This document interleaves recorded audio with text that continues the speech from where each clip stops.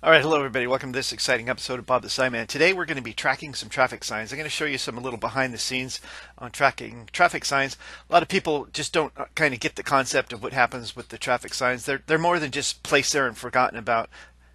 Our traffic signs are never forgotten. We always remember traffic signs. Here's a little way on how to track them. Stay tuned for this exciting episode. All right, hello everybody. Welcome to this exciting episode of Bob the Sign Man. Been a little while since I did an episode here, and been busy. Did the COVID-19 Series 3 haircut. That's 3 times now I've done the old haircut. It turned out pretty good. Probably keep doing it. Save myself 35 bucks every time I get my haircut, so there we go. So I'm going to show you today a little bit on how I track my traffic signs. You got to have some sort of way to track maintenance, when you're going to replace them, how you replace them. The last thing you want to say is, I don't know. I've tried using that before, I don't know. It doesn't work. When you're doing signs and somebody says, oh, when did you, how many signs have you done replace this year? I can't say, oh, I don't know. My boss comes up to me sometimes, say, Bob, what signs did we do on the, Silverado Trail on bike lane signs? So I got that for him. I can't say I don't know. Bob, we need last reflectivity checks. How many signs did you check? Well, I checked them all. I got a database. Bob, like I said, I don't know. Don't always work. Sometimes it does. Like, Bob, who threw the egg at my car? Gee, boss, I don't know. That's when I can use the I don't know. But, otherwise, I don't know does not work when you're doing traffic signs. So a little episode here on how I track my traffic signs. So it could get a little boring to somebody who's not into this, but it's very informative, and you can see what goes on behind the scenes on traffic signs. Every time you just drive by a traffic sign, think there's a little history behind that sign. Why is it there? Because somebody determined that it needed to be there, an engineer or something. Well, and then it's being tracked, it's being, there's a lot of history that goes on behind the signs. A lot of people don't think about that, but I think about stuff like that. Okay, let's jump into this exciting episode. All right now. Okay, I'm going to take you on a little tour here of our sign tracking program we're using now called Esri. We were using a program called iWorks. It became they did some upgrades to it, and it just became too. It was a great program for a while. They did some upgrades, and it just turned out to be a disaster. This is called Esri. It's through a GIS thing that our IT has, and it's a great thing. We can check guardrails, paint markings, bridge reports. I do want traffic signs on it.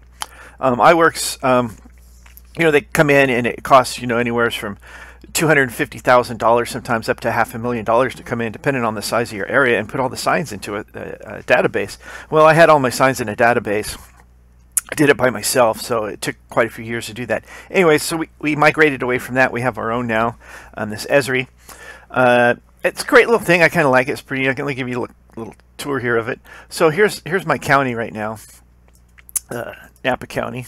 All of my territory I cover is the whole county of Napa. Show you some of my signs real quick here. When you zoom in on the area, you can see all the little round dots. Those are my signs. I'll take you to this particular sign that I have right here in this area that I've done some work to. Okay, this is it's Soda Canyon Road at Silverado Trail. It's kind of a busy area, and it's a real busy road, a lot of high traffic. So here's the sign. It's got a great GIS thing. You can kind of see the sign right now. See the little shadow. Here's a sign here. I'll get back to this one later. But here's a sign right here. You click it and it gives you the details. It's one of 3. There's 3 signs there. That's the local ID number that we use, the MUTCD number. It's a county road. The road name and number is Soda Canyon Road.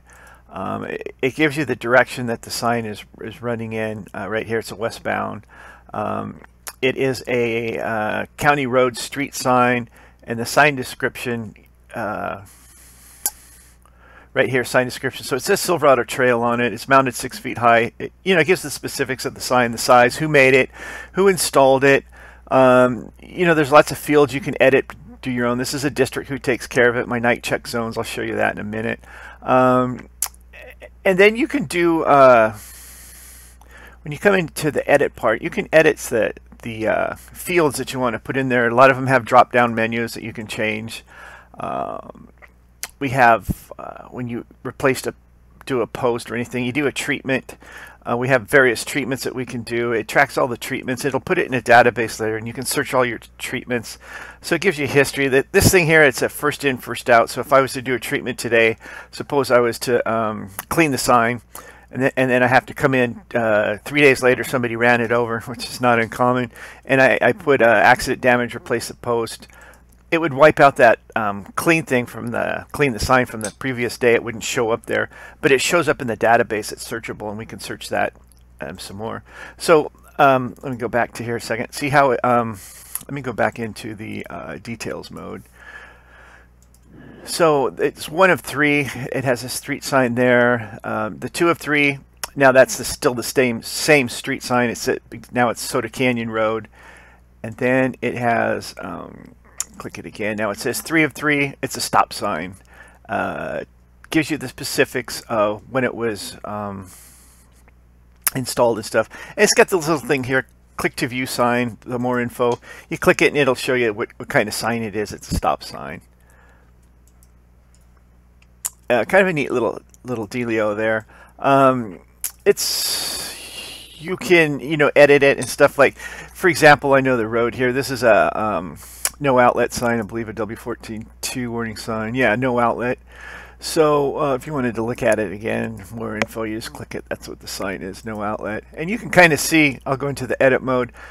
There's the sign right there. If I just pick this up, I can move it a little bit like that. And add new signs is pretty easy. You just come up here to the details. Let's go into the edit mode.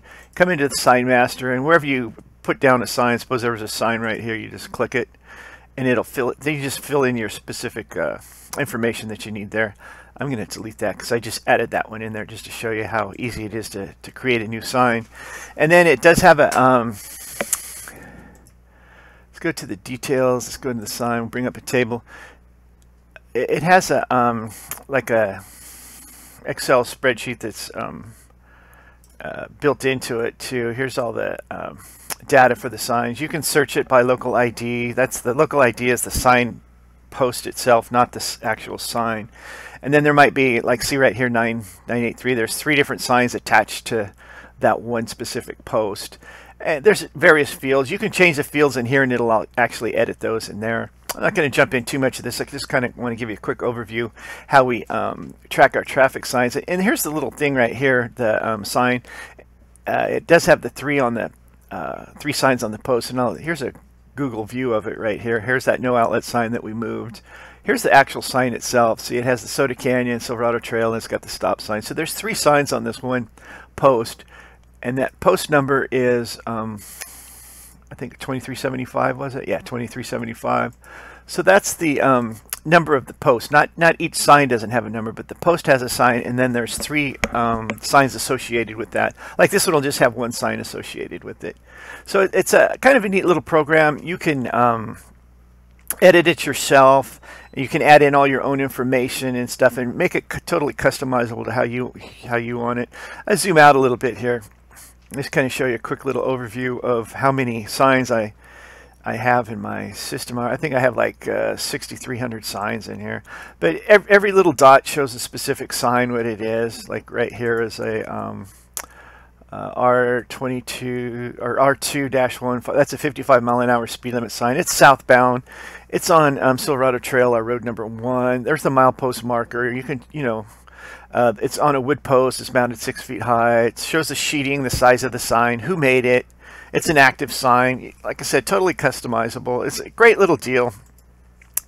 And I can go in and search fields, and I can do reports and say, okay, how much maintenance have I done on Silverado Trail? How much maintenance was done to the bike lane signs? They asked me that one day. What have you done on Silverado Trail? It's our main route. It's a 28-mile road, I think, something like that. What have you done to the bike lane sign? So I was able to just pull that up in a matter of minutes and give it to them. Neat little program. I'll show you my database that I have here for So here's my database that I have. I keep an Excel spreadsheet going. Here's that specific sign here, 2375, the one on Soda Canyon. As you can see, it has three signs associated with it. And I keep a lot of records in here too. I have my drop-down menus. You know, I can change these. If I was to change the sheeting, it has a drop-down menu that I can add in. I have date fields I can put in. You know, it'll pick today's date. Like if I was going to replace the post today, I could just come up here and do the date picker, and it would you know, put in a specific date for me. It shows the zone that's in there, and then I do have in here, which is pretty important if you want to build your own database sometime or your own GIS. It has the GPS coordinates on every sign. I take those, and it's really easy in this particular program. When you drop a sign down, let's see if I can find one. Here we go. Here's a sign right here. This keeps a global ID. I'm not sure exactly. That must be the placement of this sign. So if I want to find out where that specific sign is, I can just come down here, click. This is the location. As you can see, as the cursor moves around, see all my GPS. So if I come here and just double click it, it's going to hold that number for me while I go into my Excel spreadsheet and open it up. Sometimes I use two screens, and so I can have one screen open, and it's holding that GPS number for me until I get it entered into my specific sheet. So that's kind of a little quick little tour of how we do our traffic signs like this. And then I also keep a night check zone spreadsheet. We'll open that one up. Here it is, right. Oops. Here it is right here. And there's that specific sign again, 2375. And that was on Soda Canyon Road at Silverado Trail. And if I was going to go do night checks on Silverado or on Soda Canyon Road, I have all these signs in specific order of what they are going down the road, so we can go down the road at night and check the signs and go, okay, this needs this, this needs this.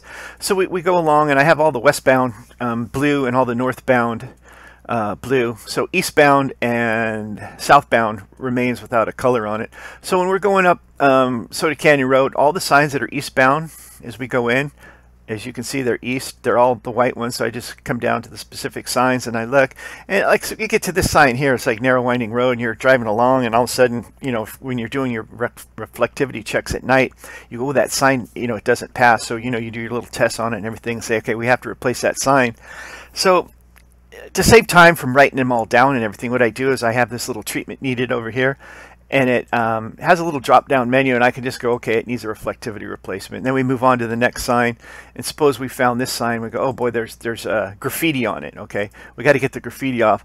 So it's got graffiti on it, so I'll just tag it as graffiti. And that, like say this sign here, it was missing. It's not showing up. Oh, it's gone. Somebody stole it. So we just go here, and I'll just tag it that it's missing, and then we know we have to replace it. So I'm gonna get rid of those so I don't go out and think they need to be replaced or anything. So every once a week or twice a week, sometimes we go out when the time changes in the winter time, when it gets darker earlier, and we'll do a zone. Like this zone 6, for example, will have all the roads in a geographical area, and we have 15 zones that we do. So that's how I kind of track my traffic signs like that. I have a specific way of checking the night reflectivity checks. I use this Excel spreadsheet for that. We use Esri to keep track of all of our traffic signs. As you can see, as I back out a little bit more, I don't want to back out too much and make them all disappear. But you know, I've got quite a few traffic signs around in the whole county. So I cover, we have 450 miles of county roads that we maintain. And you can see a lot of my signs that I have. It keeps me busy, which is good. But like I said, it's a really, I could get into this program and I could show you for an hour how it works. But anyways, I don't want to bore you with all those specific details. Like I said, each sign is assigned a number.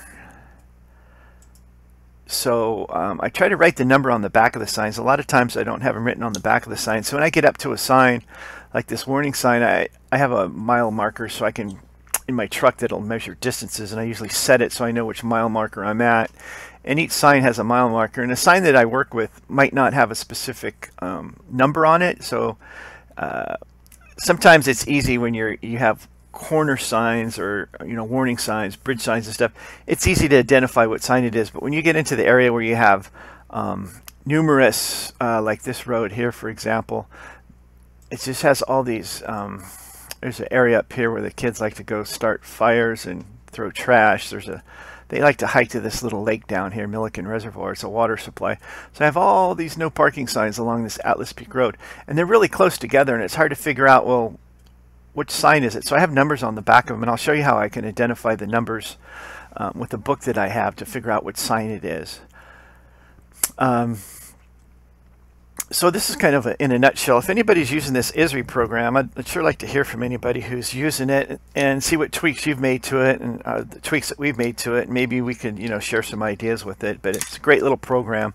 So, anyways, that's a little quick tour on how we track our traffic signs here at the county.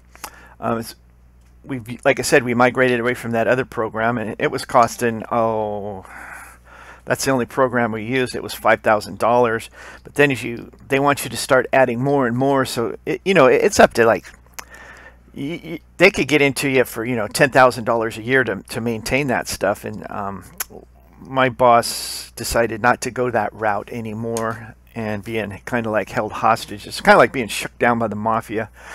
So we shake down our own self now because we pay for the IT support, but it's just a flat fee that he pays, and this is all included in it. So whenever we want to make changes and do stuff, it doesn't cost us anything, which is really great. It's a win-win. And I'm going to kind of develop a little thing here where I can start taking pictures of the signs, and I'm going to save those in a database. But as soon as I get that developed, I'll bring that news to you. Anyways, I'm going to cut off here, and I'm going to show you this book that I have with all my traffic signs in it and how I can find the numbers and stuff. So anyways, like I said, it's called Esri, GIS, and if anybody's using this, please let me know, and we can kind of get together and kind of trade some secrets or trade some ideas or trade some techniques that we're using. Okay, and on with the rest, I'm going to show you my little book that I have. Okay, as promised, the book. That's what I call it, the book. Tell my sign assistant, hold on, I got to go get the book. The book has everything in it. If I was going to throw the book at you, it would hurt because it's a big book, okay? It's got every sign in here that we have in the county, all 6,300 of them on various numerous pages. I have them all alphabetized and which road you're on. And like I said, when you're pulling out and you're working on a sign and you go, oh, what is that sign number? You can look it up pretty easy. So I have my, suppose we were to work on a sign here, and I don't know if you can see this. Anyways, so here's all my signs in here. They have little pictures of icons. It has the road that I'm on so I can look it up, the direction. It has the milepost marker. I just have certain fields filled in here out of my Excel spreadsheet that I need out in the field, okay? I don't always need all of these. So suppose I was to work on this W1-6 sign, and I want to find the milepost. I have the milepost marker, but I want to find that. Remember that number I told you I put on the back of all the signs? Well, not all the signs have numbers. So I can look it up and go, okay, well, that's sign number 1436. And so I have a pin marker, and I'll write 1436 on the back of the sign if I've replaced it or done any maintenance to it. So that way when I return to the sign, I can always just, jot it on a piece of paper if I have to. But most of the time I have my laptop with me, and I can do that Esri right in the field. So I have a laptop that I take, and I use an iPad as the hotspot. So, and then I have well, I guess you call it a VPN. I can log into my county servers and change my Excel spreadsheet that I have stored on the county server so I don't lose that information because I spent a lot of time to work on it. Like I really trust my ID department so much that I actually have a backup of it because they're great guys though, but things can happen and I don't want it to happen to me. So anyways, like I said, this book that I made really comes in handy for finding the specific signs that we need. And sometimes when we're tracking down signs, we'll pull up to a sign and we want to find out, we're going down this long road and we want to find okay, we're at this sign here. Here's the sign, the back says 2287, and we're at milepost marker 6.23. I can set my reader at 6.23, and then we can follow along up. If we're going to replace a new sign in, we want to know where the milepost marker is. Or if we're looking for a specific sign, We can find it, by tracking our milepost markers. So this book really comes in handy. It's kind of backwards a little bit because I need the information on the front here, and that's why it's on the opposite side, because it's so thick. If I was to bind it on this side like a regular book, I couldn't see those numbers that I need. Plus it has the little pictures in there and stuff. They're all colored and everything. And it's all divided, like I said, divided up with the rows. And I put a little sticker on the front here so I know which is the front of the book. Anyways, I use this book a lot. It comes in real handy.